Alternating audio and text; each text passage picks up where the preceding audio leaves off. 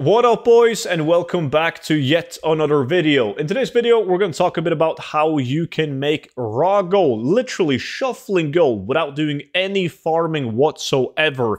And that's due to some of the changes with the War Within pre-patch. Now, this video is first going to be seen by the people on the VIP Discord, which is pretty much like a Patreon, but instead everything happens on the Discord server. So those guys, they get to watch all my YouTube videos before they go public on YouTube, which means that they will be able to take advantage of this before anyone else. But also joining the VIP Discord, not only do you support me as a content creator, you get to watch all my YouTube videos before they go public, but you also get access to exclusive spreadsheets, investments, gold tips, and much more. Now, most of the people on the VIP Discord also have the 0 to 10 million gold guide, as that's a great way to start out. It's currently at 200 pages plus, and I update it constantly whenever there's a new patch or a new expansion. It features the best tactics and methods that I personally use in order to achieve multiple gold caps. So don't forget to use the discount code STUDENT to acquire that for 50% off.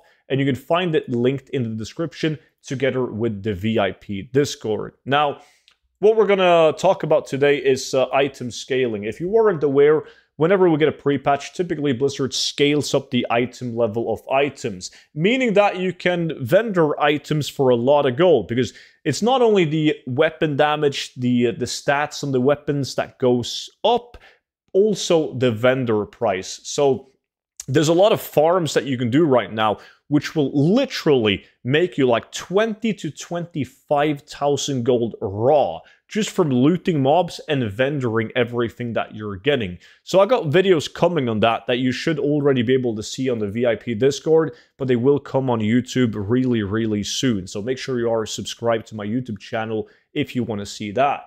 But how you can utilize this without doing anything farming related is go on the auction house, search for, let's say, green items, one-handed axes, for instance, and then you sort it by item level, and then you go to something like, let's say this one, the Dockyard's Axe of the Perilous. It's 24 gold to purchase, but it's going to vendor for 70 gold. So by spending 24 gold on this one, I will be able to, as you can see, vendor this bad boy for 75 gold. So there's a lot of gold to be made with this.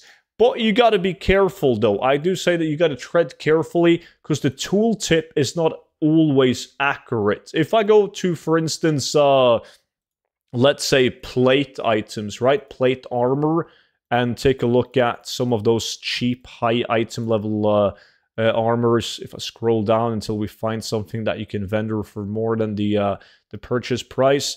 For instance, looking at, let's see, down here, you have a couple of items. Like, for instance, these boots. It's 10 gold to purchase these boots, and they will be able to sell for, how much was it, according to the add-on?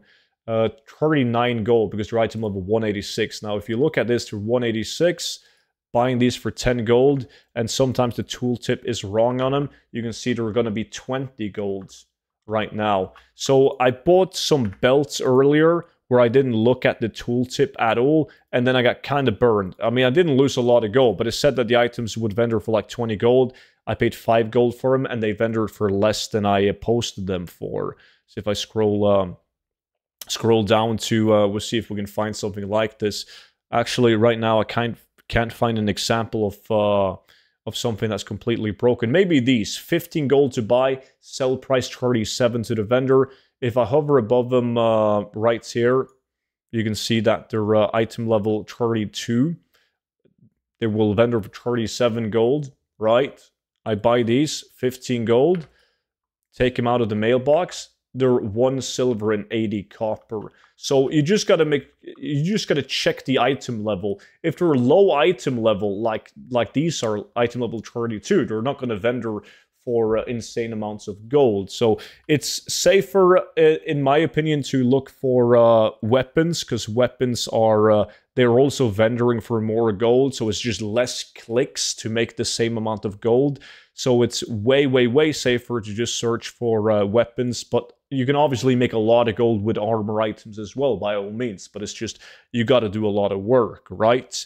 So lots of gold to be made with this, and you got to do it fast, because nobody in the right mind will post an item for less than vendor price, because you'll get the warning like you're about to sell this for less than the vendor price. The reason why there's so many items on the auction house is because people posted these items on the auction house before the pre-patch, right? So they scaled up during the pre-patch to the point where now people are losing gold selling them. They could have vendored them for more. So yeah, just a tip. But there's plenty of stuff like this. There's a lot of cool thing that the pre-patch did to the game.